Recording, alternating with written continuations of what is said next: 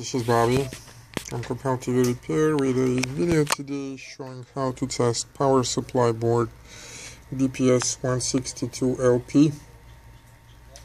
We did that for a customer. It's nothing unusual or fancy actually. It's a classic power supply board for an LCD TV, and it's being controlled from this connector, which is called CM2. And there is a short table here that tells you what are the pin meanings, and on top of that the pin meanings are actually written next to the pins themselves. So you can see that the very first pin down there is 3.3 standby voltage. It's not written down there because there is not enough space, but you can see that right next to it is ACD. This is abbreviation for AC detect. This pin is getting logical high, that is anywhere between 2.6 and 5 volts. And in this case, if the standby is 3.3, then my guess is it will be anywhere between 2.6 and 3.3. When the board detects that it is connected to AC power and AC power is present, this is needed for the main board of the TV to shut off in case the power stops suddenly. This is instant change here, and the power board has enough energy stored in capacitors in the power supply to do some urgent storing of data and prepare for emergency shutdown. This is the meaning of the ACD pin. We are not going to be using it today. Just covered what it is. And then the next pin is called power on. This pin needs to receive logical 1, which is again between 2.6 and in this case 3.3 volts from the main board in order to wake up the rest of the board. Standby is usually provided by some very small transformer. It will be this one, where most of the power of a power supply board is provided by our other circuits on the board. They are not normally engaged.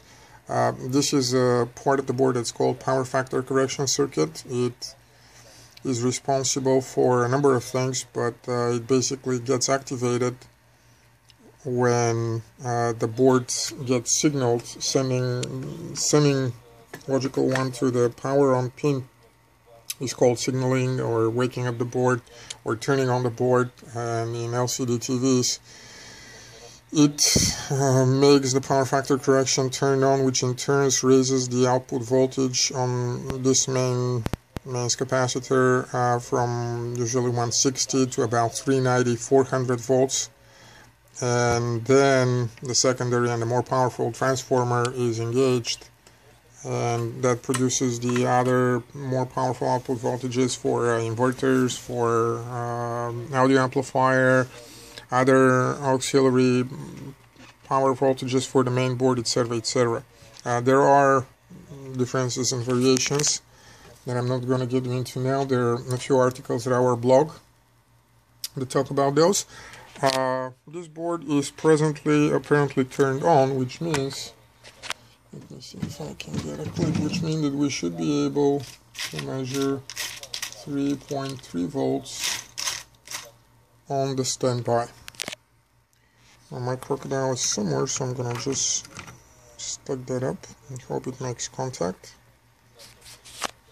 And this is the first pin here. I didn't measure it. Oh, there it is. 3.3 volts. Needs to make a good contact. So we do have 3.3 volts on the first pin, which is AC detect. That tells the standby circuit of this transformer and some of those, whichever is responsible for the 3.3 volts, is working. The next step that we will make is I will just take a simple cable out of a multi-wire cable like this, and I'm going to connect that from 3.3 standby to the third pin, okay, which is power on. Now, the board does a very faint noise, ticking, literally. And what happens is, as I said, the power factor correction circuit gets engaged, so there will be 400 volts here, 390, 400, somewhere there, 392, and stable. And also 24 volts on the output will be present. 24 volts on the other connector, which is for the backlight inverters. It says unregulated. I don't know if you can see, but there are several pins that are shorted on the bottom. 1, 2, 3, 4, 5 pins, and then there are another 5s. And those measure that connection there. 2395. I'm holding the probes with positive to negative, and I'm not making a good contact. That's why it's making those. But there you have 24 volts. This is basically what you need. If you have 24 volts going out of that power supply, most likely it is working. There's a number of other output voltages here, like regulated 12 volts that you can measure as well. And last, any power supply is not guaranteed to be properly functioning when you test it like that, that is without load. Load, that is when you actually put something to those voltages to supply current, can make the power supply malfunction. When another external board is connected, the power supply may all of a sudden lose its ability to provide output voltages. So a proper testing should include loading any one of the output voltages here, regulated 12 volts. Oh, there's another switch that turns on the output voltage for the T-cone, 12 volts somewhere. Maybe those regulated T-cones. It says here so. Sometimes there is more than one switch in the plasma TVs. There is more than one switch.